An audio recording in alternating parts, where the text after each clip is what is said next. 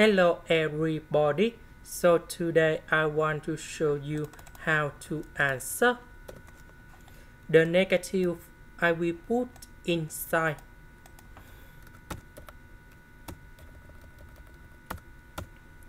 Next, I will put about b equals to this one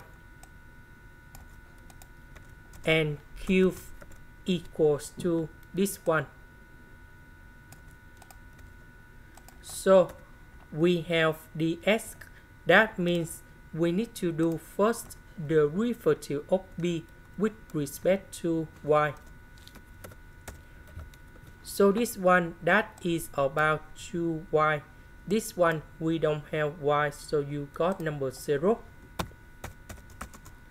This one we have dy, so we need to do first the derivative of cube with respect to x. So this one, that is about number 1. This one we don't have s, so you got number 0. So we can say that they are the same. So that is about exact. Now we need to set up about the function fxy equals to the integration. We can see that we select this one plus 3xy. The integration of x squared, that is about x to the power of 3 over 3.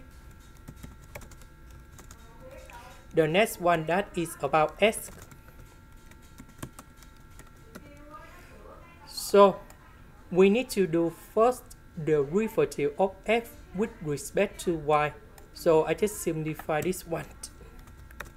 And that is about d over dy fxy.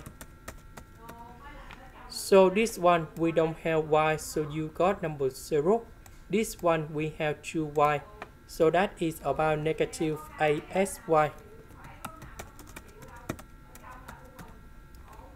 So this one we can see that equals to this one.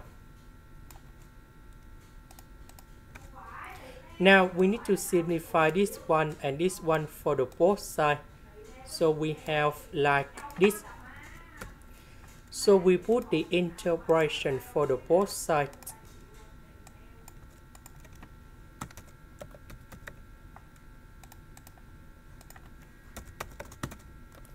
And we have like this. Now we simplify number 3. So we have this one. The integration of this one, we have 3xy. 3xy equals to this one.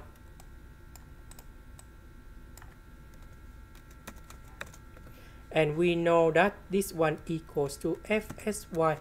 fxy equals to c. So we can simplify like this. This is the end. Thank you for watching.